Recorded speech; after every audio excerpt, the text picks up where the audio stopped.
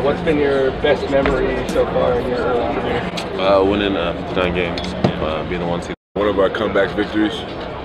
My main memory was like when I scored my first points. It's like first preseason game when I scored 13 points. Also, that was like a kind of game where I understood that I can play here because it's not that hard.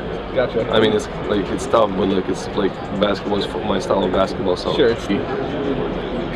I don't know. It's a lot. It's a lot. You know, we beat LA, we beat Brooklyn. You know, any big win we had. You know.